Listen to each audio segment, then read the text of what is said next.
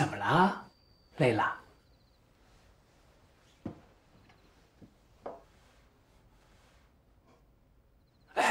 哎，你别这么擦，你再擦这样子脸皮都掉下来了。我来擦。来，过来，我来帮你擦。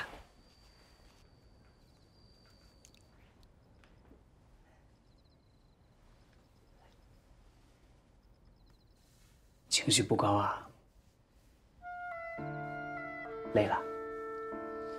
每次都排练完了你才来，你这样怎么排戏呀？还能按时开台吗？原来是在生我的气啊！放心吧，戏词啊，我在船上就记住了。那你就不对戏了。这出戏对我很重要。我知道，为了纪念你爸爸妈妈嘛。演完这出戏，我就18了，爸爸妈妈也可以放心了。有我在，他们2老就放心吧。师哥，你先别说话，我这几天啊，不是不关心你，是出大事了。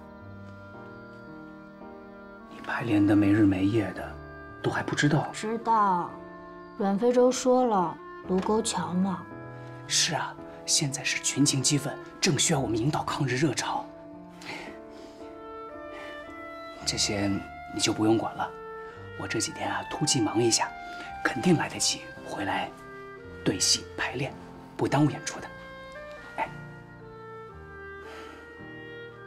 我答应你的事，一定会做到的。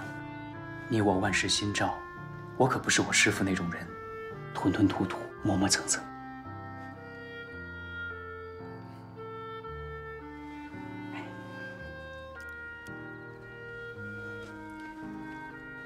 我从小没有见过父母，想起父母，眼前都是你说的，你爸爸妈妈的样子。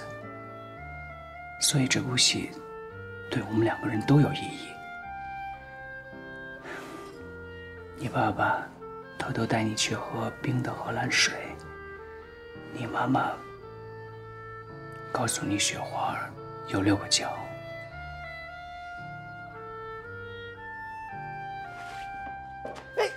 立夏，我只有这么一件出门像样的衣服，我们俩可没钱了。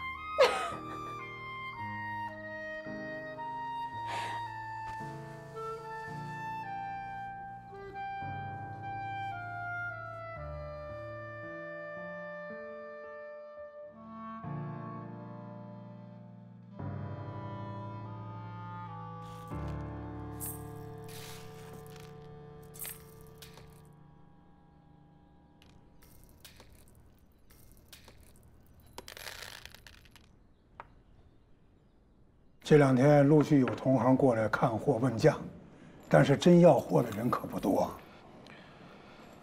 我知道，别说广州城，整个中国都在关注卢沟桥的战事，哪有心思做生意啊？这很容易理解。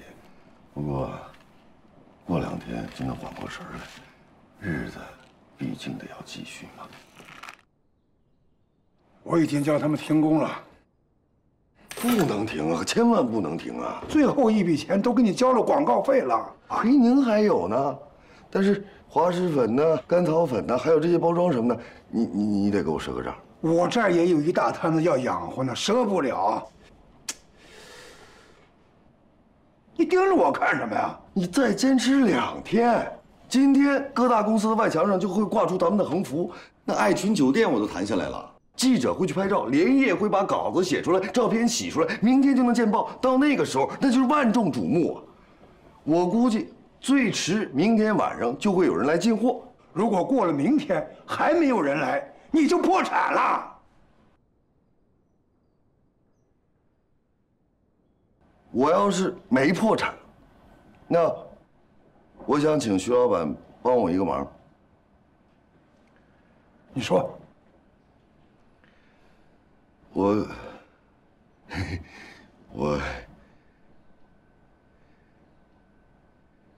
我想请你给我芳姐提个亲。你没听错，我就是要娶我芳姐。她是你芳姐，又没有血缘关系。我师傅最大的愿望是开个大药房，我帮他完成了。我芳姐的下半辈子，我来照顾。不是你不能因为你有钱就为所欲为呀！江湖儿女只问真心。哎呦，你真是让人出乎意料啊！我真不知道该不该判你生意兴隆啊！这是我们的生意，徐老板，这是我们的生意。我得去趟报社盯下广告。这儿你盯好了，不能停，绝对不能停。嘿，哎。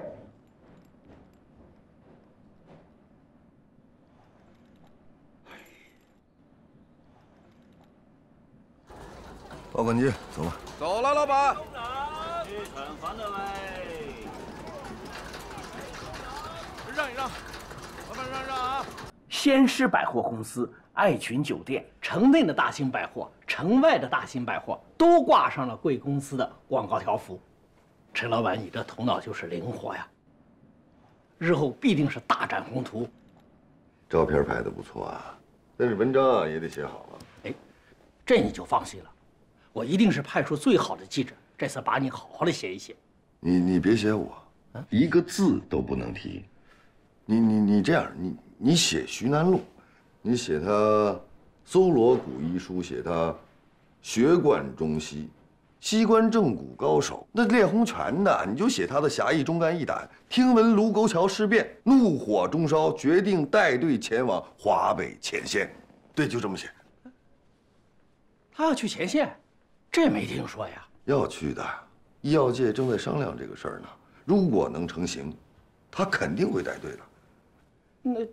那这可以写在文章里吗？必定没有成型啊。写，一定得写。写啊！我们合济古方发冷丸，那是正义之药、爱国之药，要用实际行动支援抗战前线。明天见报。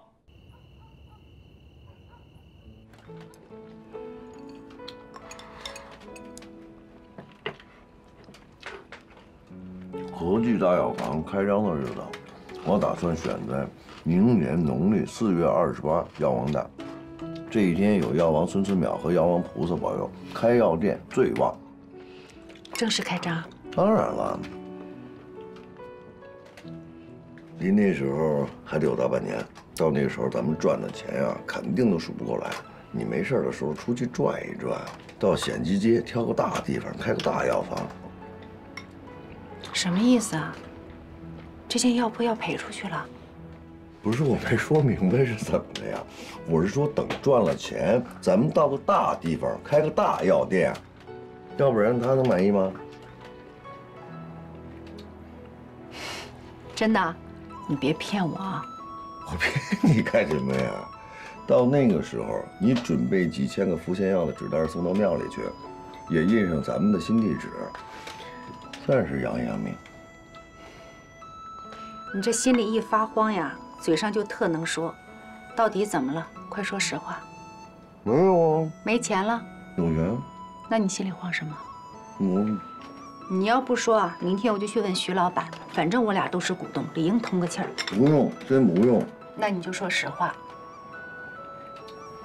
是出了那么一点点小意外。我本来打算着，这4个头版的广告发出去之后，就会有很多人过来进货，咱们的钱呀也就能周转起来了。谁知道小日本狼子野心，进攻满屏，我也没法一门心思做生意了。现在只想着做生意，那还是中国人吗？你说的对。不过你也不用担心，敢犯我中华者，必将自取其辱。生意嘛，会恢复正常的。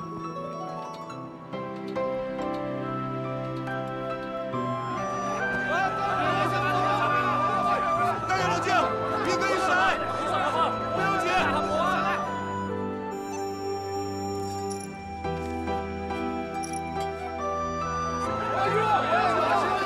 排好队，一个一个来。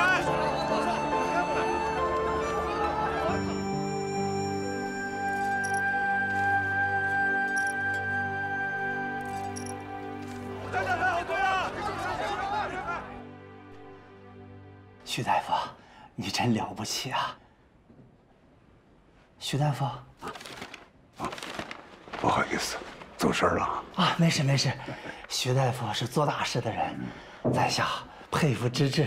这华北前线可不是谁都敢去啊，刀枪无眼，也只有徐大夫这样的侠义才敢挺身而出。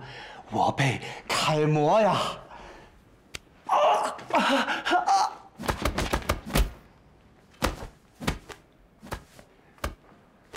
恭喜啊，生意这么好。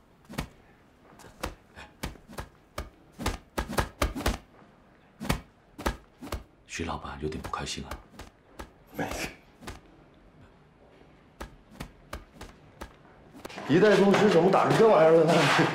来，我陪你玩玩。你看你别走啊，你拿我消消气儿去。别收着，我来都来了。去，过瘾不？你得尽兴啊！你看，跌打丸我都拿来了，红拳嘛都是内伤。去吧。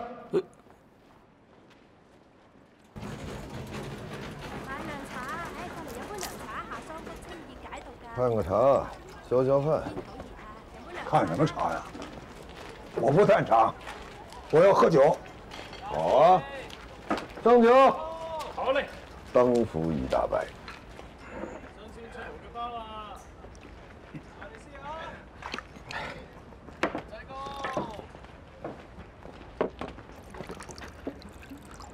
知道你生气了，是因为我没跟你商量，就跟报馆说了你要去前线的事儿。这事儿呢，怪我唐突，可以我对你的了解，你一定会去，对不对？我会去啊，我也想去。国家有难，匹夫有责。但是啊，你得先跟我商量商量啊。我是想商量来着，但是来不及嘛。不是，再说了，抗战的事，只要是中国人都义不容辞，义无反顾。那也得讲究个章法章程啊，无规矩不成方圆啊！啊，现在中医药界还在商议去前线的人选。哎，你说你这么说了，你让我们那些同行怎么看我呢？国难当头，谁还管那些规矩？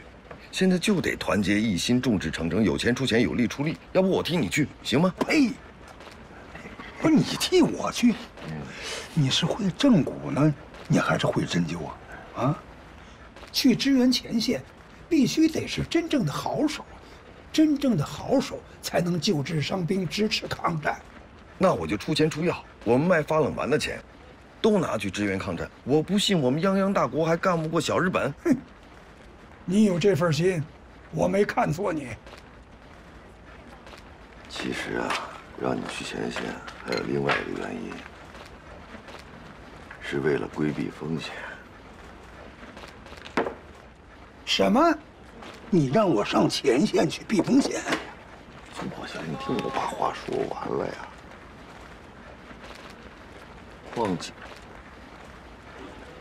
汪庆奎到底图的是什么？到现在都是未知。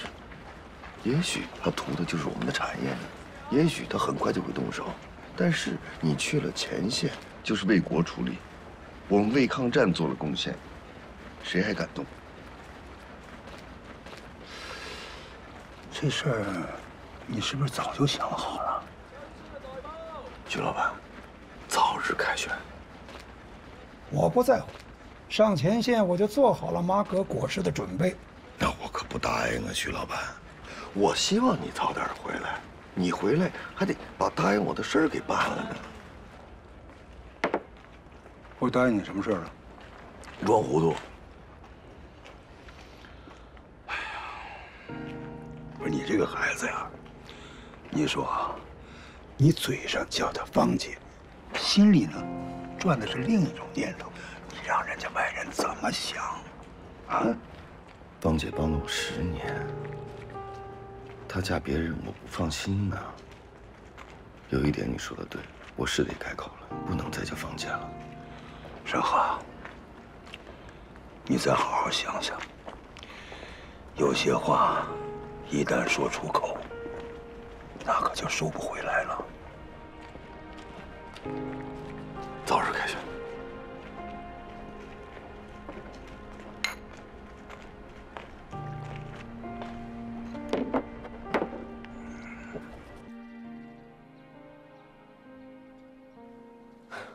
三妹姐，你这也太敬业了，这排练都要办全套，多辛苦啊！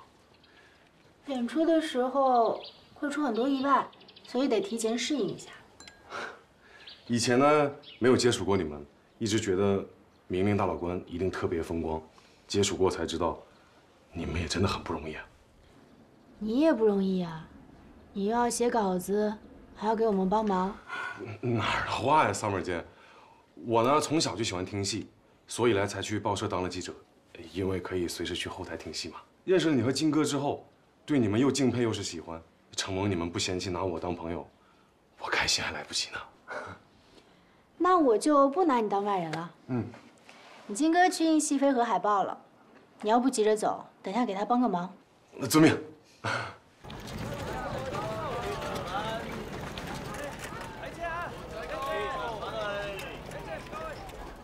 师哥，你回来了。师哥，我来。金师傅，看看，好久不见了。哟，手里拿的什么呀？拿来看看。不是，你们干嘛呀？这是我们演出用的戏飞。戏飞？看看金师傅能给我们什么惊喜。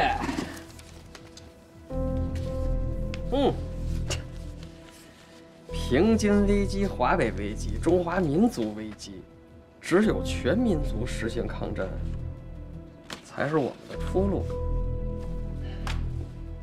金师傅，还有什么好说的？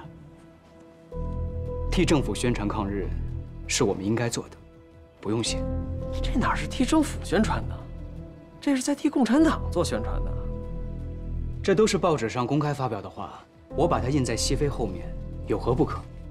只印共产党的话，这明明是共产党的宣传手册呀！上次抓着你，你还不承认，这次好了，人赃俱获，你就是共党。你再仔细翻翻，我还印了蒋委员长在庐山的讲话：地无分南北，人无分老幼，无论何人，皆有守土抗战之责任，皆因抱定牺牲一切之决心。我不是国民党，也不是共产党，但我是个有良知的中国人，响应政府号召，用自己的微薄之力宣传抗日，何错之有？倒是你呀，身居重要职位，却不去保卫国土，反倒对我一个唱戏的跟踪、偷袭、意图绑架，你安的是什么心啊？你是不是日本人的奸细啊？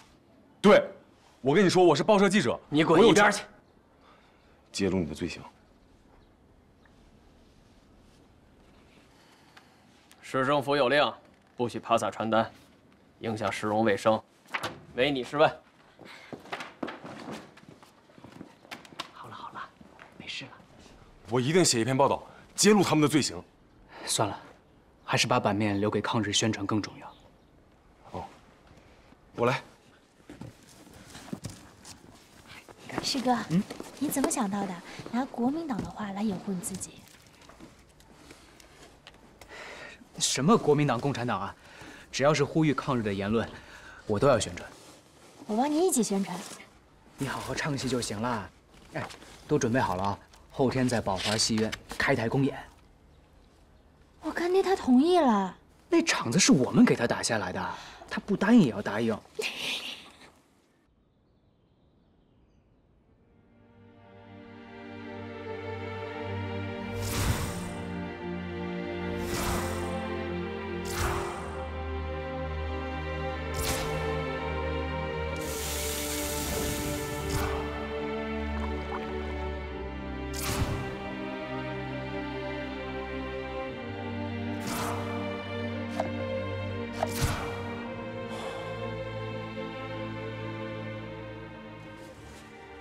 怎么样？推着推不下去了。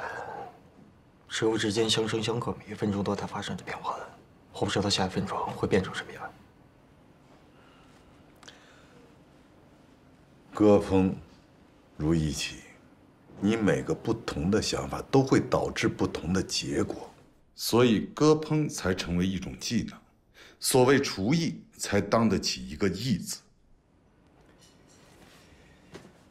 我得回菜顶上待几天，要有温度和重量才真实。我这么凭空想象，总觉得心里有点虚啊。要不要我帮你找个酒家，后厨随便用。一眼灶台足矣。唉，干什么呢？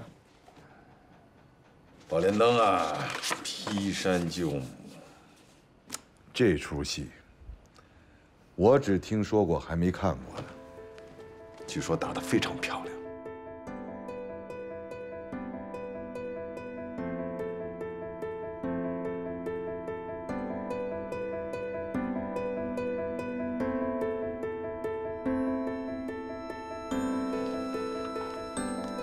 哎，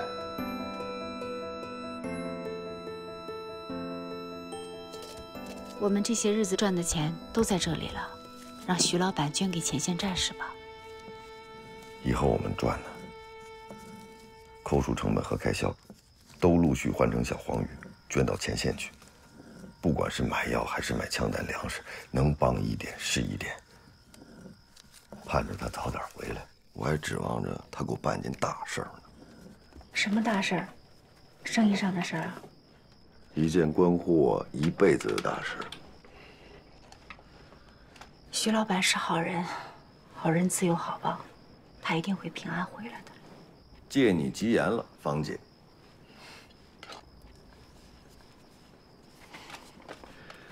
这是什么呀？咱们登了广告的戏费吗？哦，你不是买了这个月所有的戏费登广告吗？这一出啊，是我最想看的。小红棉以前在摘星女班唱天台戏，这次出来跟他师哥重新组了戏班。男女合班啊？嗯，他俩感情挺好的。这次这个戏班算是个私伙局吧，规模不大，夫妻档。什么戏啊？叫劈山救母，又叫宝莲灯。听说是小红棉从那个北方京剧名家手里买来的戏本。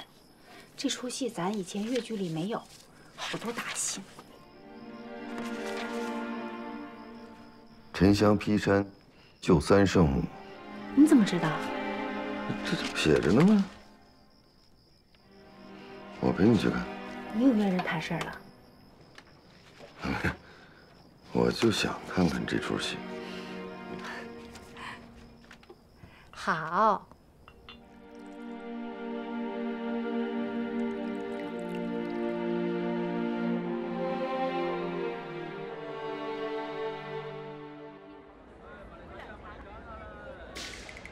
哒哒哒哒哒哒哒哒。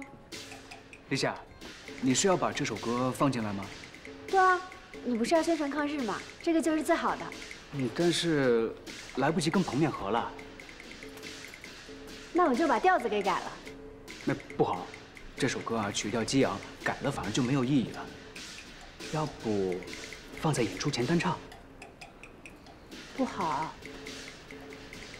大道向鬼子们。哎，我有办法了，我用小号单独给你伴奏，等唱完前2句啊，再让彭面接过去。这个好。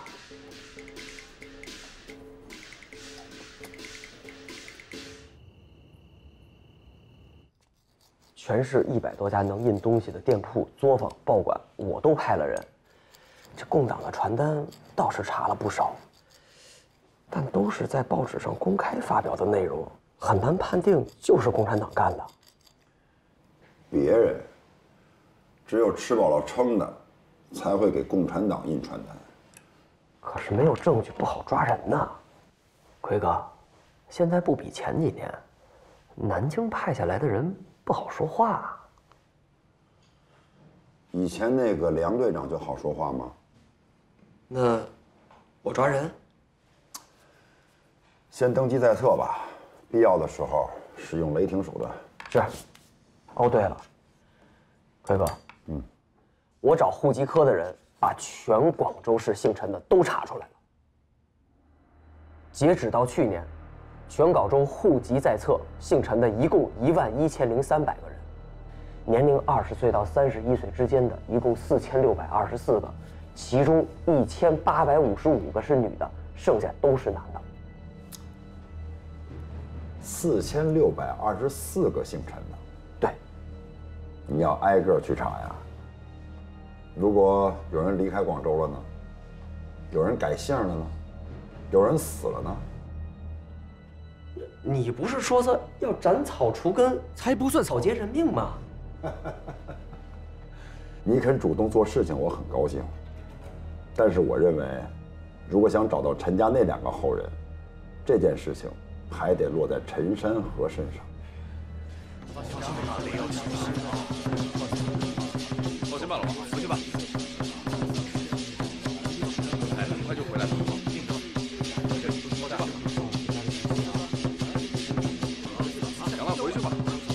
行了，回去吧，回去吧，很快就回来了。我们呢，放心吧，我们等你。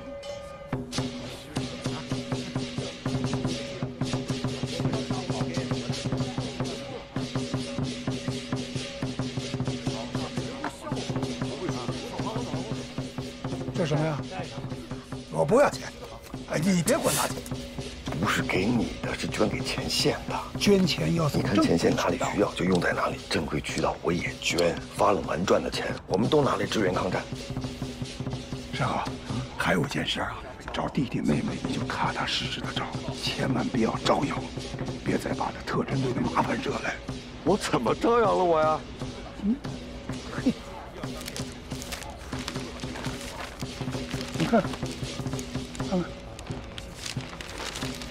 这是你吧？不是你，不是你，谁愿意花钱给你登寻人启事，而且还在头版带着这么大的广告？也许人家不需要花钱呢。你知道是谁啊？王庆贵。我现在明白了，他的真实目的不是为了钱，他是想把我弟弟妹妹都找出来，一网打尽。哎，那怎么办？你有办法没有？我能有什？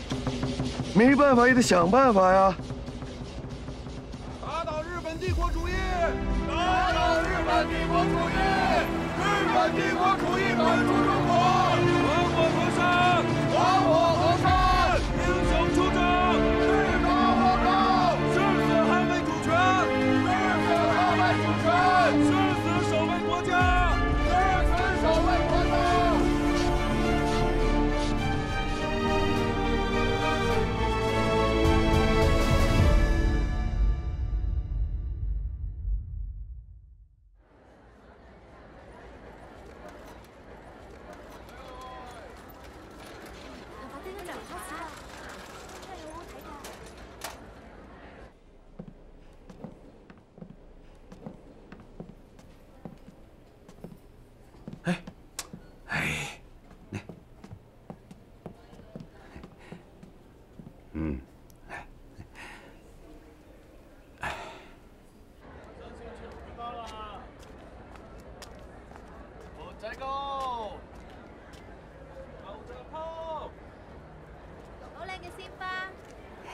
到了，看。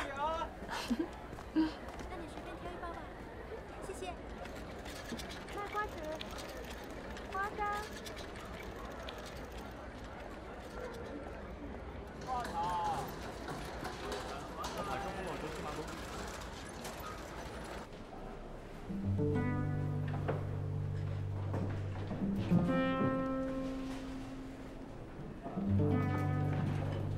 没经过到戏院了。西妹啊，喝茶吧。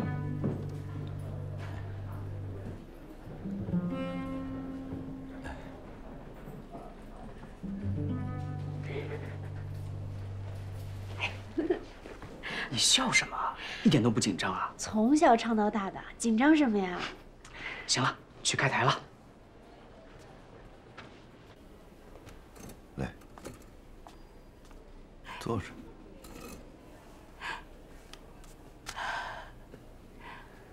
山鹤，以前看戏都没来过这种地方，就是不一样。以后呢，你想来就来。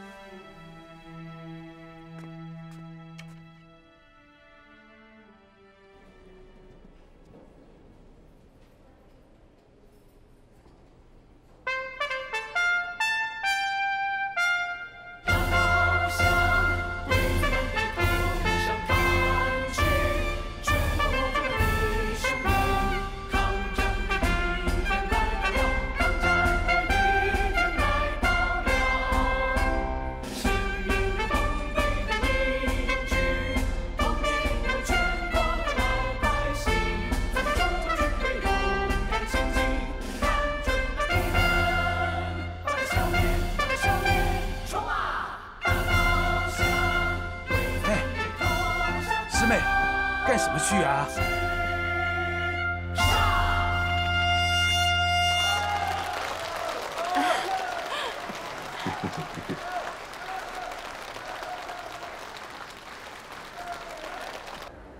你看到了吧？看到了吧？他处处标新立异，不按规矩来。哎，是，我也觉得他很离谱。但是我们粤剧本身是可以借鉴别的剧种好的东西来丰富我们的。那是一回事吗？啊，当然不是。我说的不对。不过有些大老倌呐，也喜欢在戏里加些离曲啊、小调啊，甚至外国歌曲都有啊。那比如这一首啊。還望野兵你有生氣，有錯應該。哎。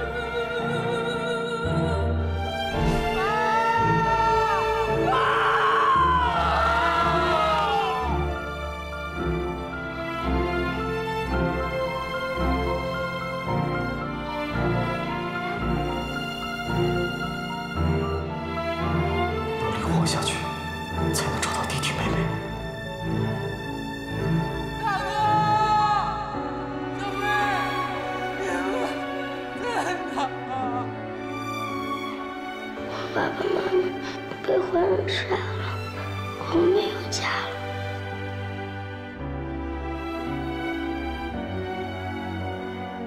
灵芝姑姑，我娘亲押在何处？就在这山峰底下。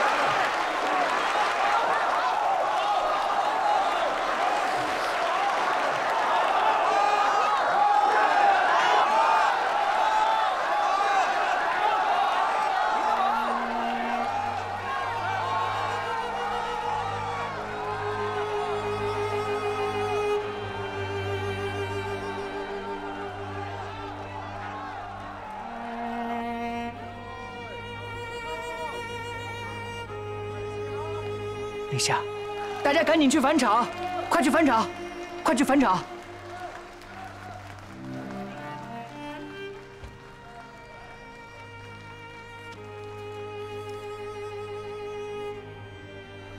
不哭啊，不哭啊，小妹。那哥哥给你猜个谜语吧。啊，那你听好了，红布包白布，白布包猪羔，猪羔包红枣。你猜那是什么？那是你最爱吃的，小妹。 你猜出来了吗？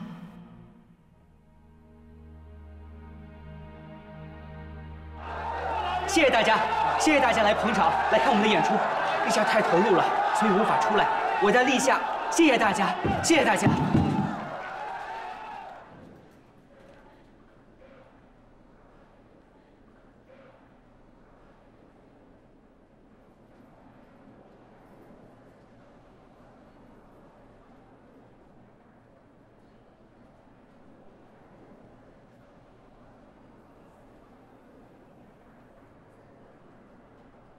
谢谢大家来捧场。这一出《劈山救母》对我来说有特殊的意义。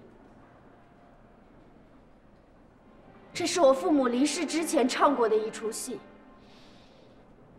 也是我学戏10年最想唱的一出戏。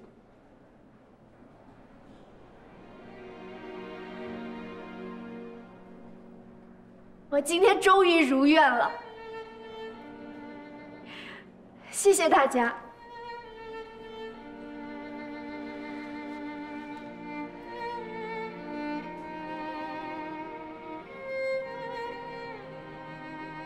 刚刚我收到一张戏飞，有一个观众想要让我猜一个谜语。